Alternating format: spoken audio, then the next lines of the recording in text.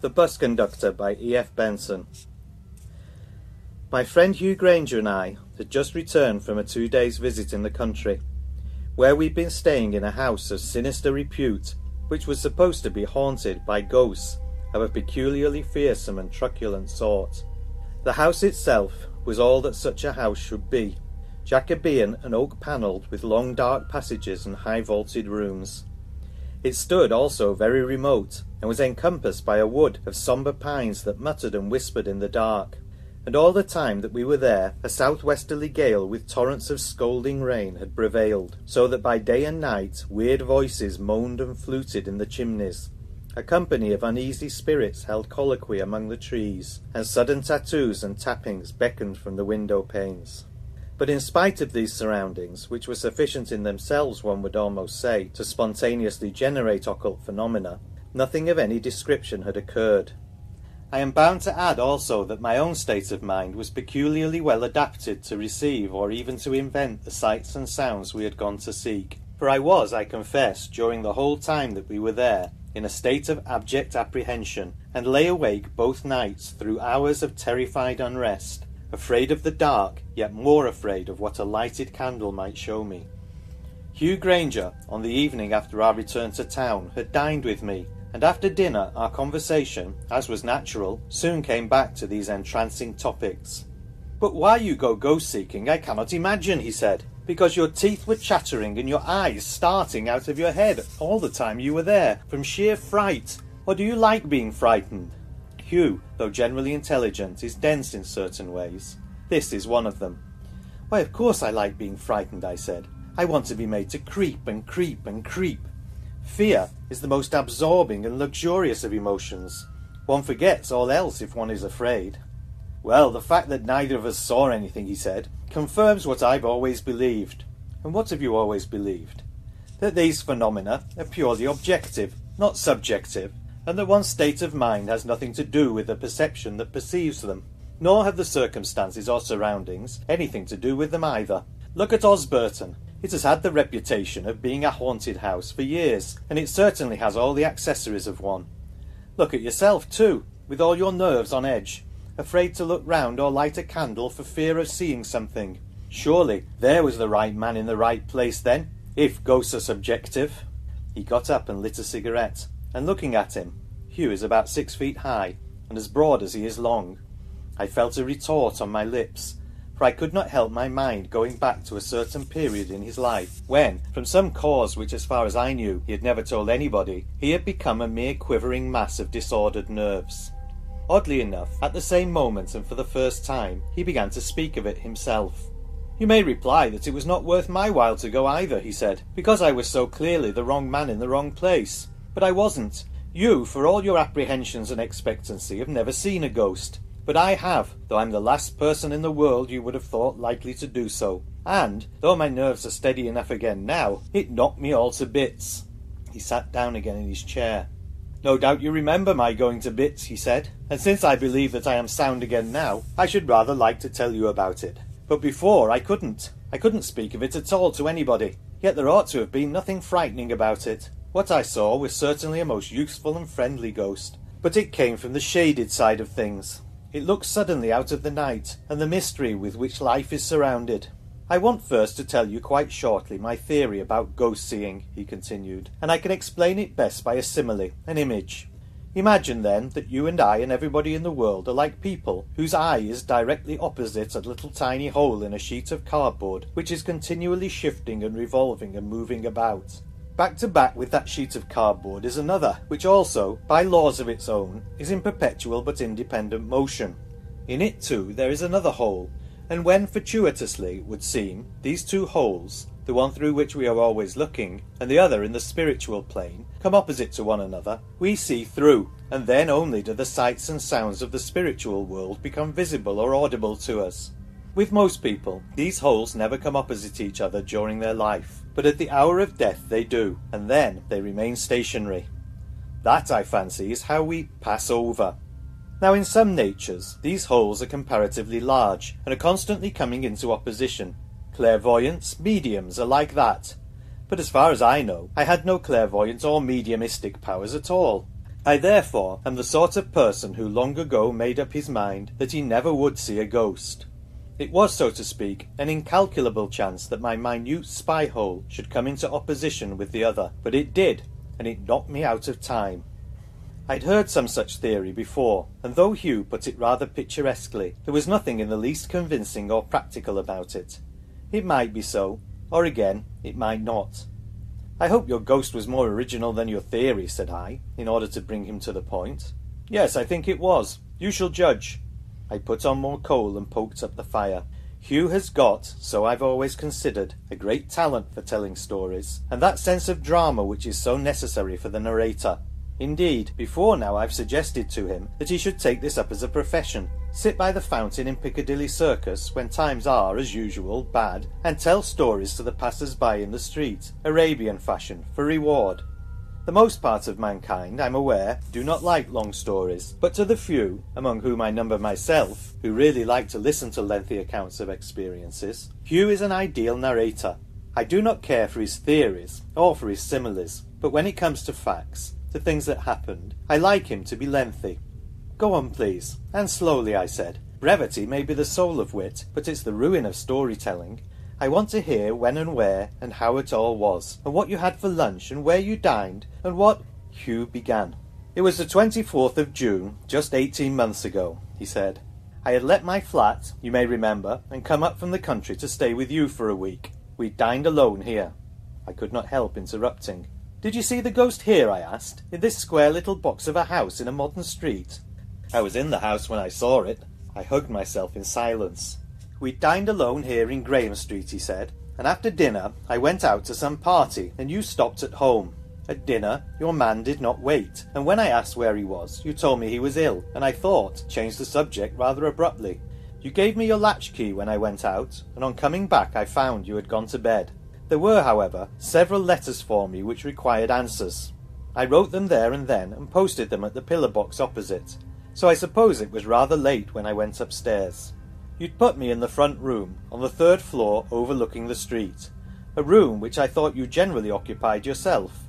It was a very hot night, and though there had been a moon when I started to my party, on my return the whole sky was cloud-covered, and it both looked and felt as if we might have a thunderstorm before morning. I was feeling very sleepy and heavy, and it was not till after I got into bed that I noticed by the shadows of the window frames on the blind that only one of the windows was open. But it did not seem worthwhile to get out of bed in order to open it, though I felt rather airless and uncomfortable, and I went to sleep. What time it was when I awoke I do not know, but it was certainly not yet dawn, and I never remember being conscious of such an extraordinary stillness as prevailed. There was no sound either of foot passengers or wheel traffic.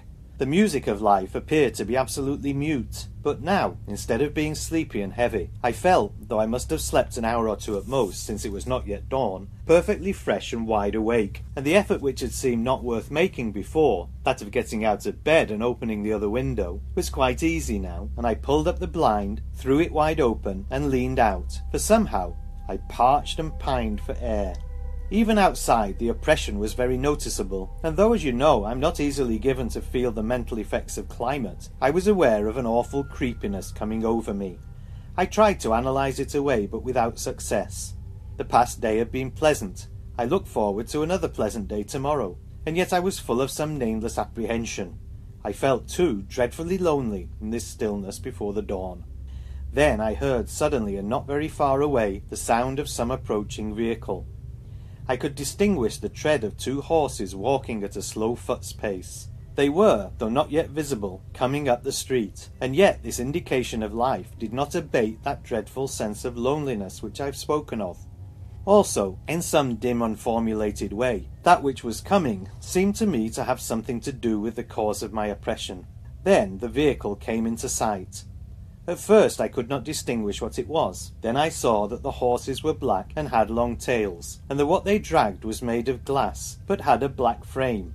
It was a hearse, empty. It was moving up this side of the street. It stopped at your door. Then the obvious solution struck me. You'd said at dinner that your man was ill, and you were, I thought, unwilling to speak more about his illness. No doubt, so I imagine now, he was dead, and for some reason, perhaps because you did not want me to know anything about it, you were having the body removed at night. This, I must tell you, passed through my mind quite instantaneously, and it did not occur to me how unlikely it really was, before the next thing happened. I was still leaning out of the window, and I remember also wondering, yet only momentarily, how odd it was that I saw things, or rather the one thing I was looking at, so very distinctly. Of course, there was a moon behind the clouds, but it was curious how every detail of the hearse and the horses was visible. There was only one man, the driver, with it, and the street was otherwise absolutely empty. It was at him I was looking now. I could see every detail of his clothes, but from where I was, so high above him, I could not see his face. He had on grey trousers, brown boots, a black coat buttoned all the way up, and a straw hat. Over his shoulder there was a strap, which seemed to support some sort of little bag. He looked exactly like... well, from my description, what did he look exactly like? Why, a bus conductor, I said instantly. So I thought, and even while I was thinking this, he looked up at me. He had a rather long, thin face, and on his left cheek there was a mole with a growth of dark hair on it.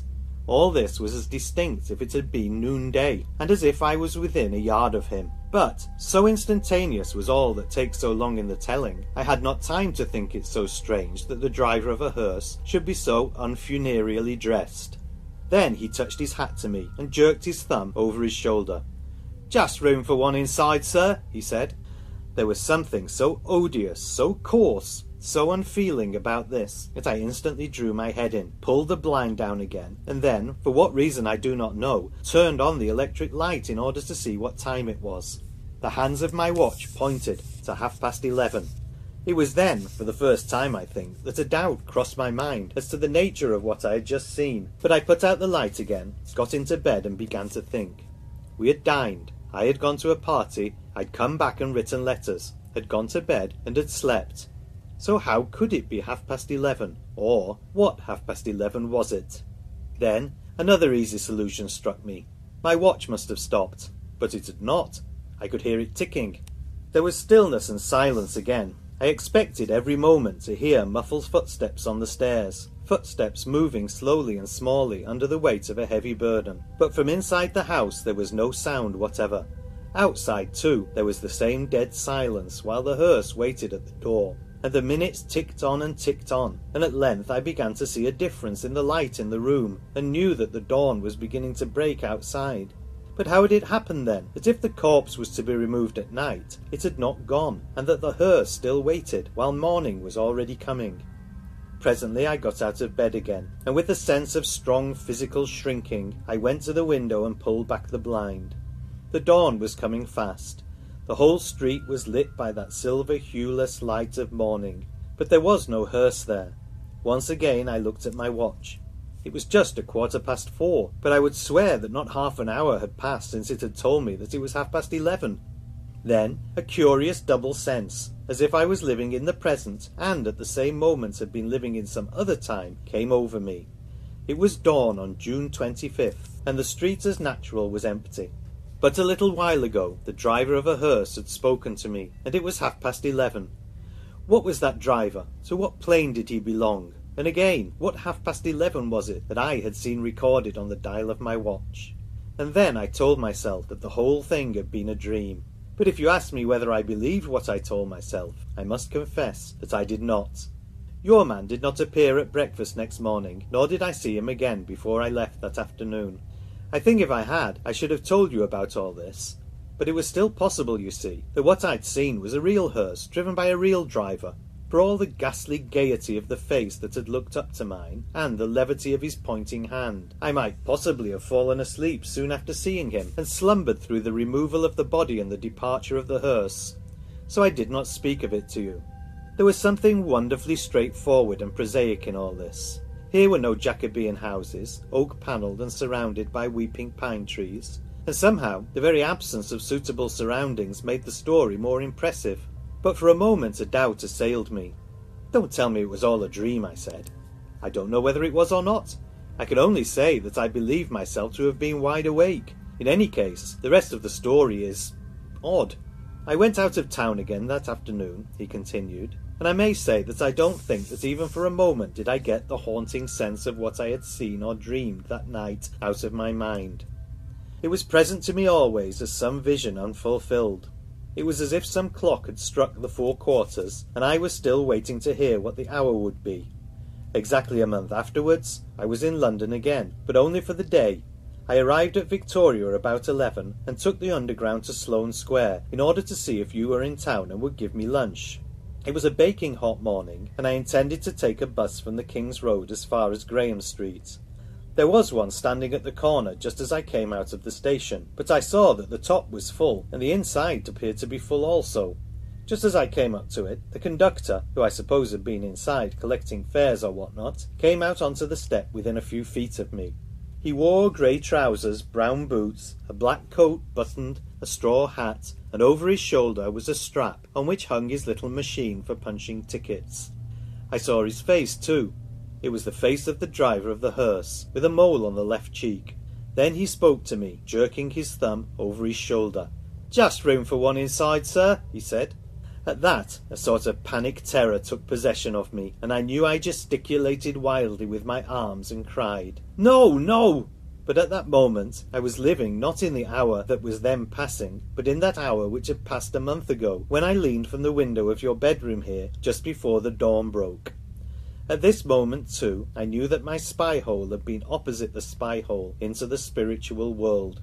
What I had seen there had some significance, now being fulfilled, beyond the significance of the trivial happenings of today and tomorrow. The powers of which we know so little were visibly working before me, and I stood there on the pavement, shaking and trembling. I was opposite the post office at the corner, and just as the bus started, my eye fell on the clock in the window there. I need not tell you what the time was. Perhaps I need not tell you the rest, for you probably conjecture it, since you will not have forgotten what happened at the corner of Sloane Square at the end of July, the summer before last. The bus pulled out from the pavement into the street in order to get round a van that was standing in front of it. At the moment there came down the King's Road a big motor going at a hideously dangerous pace. It crashed full into the bus, burrowing into it as a gimlet burrows into a board. He paused. "And that's my story," he said. End of The Bus Conductor by E.F. Benson.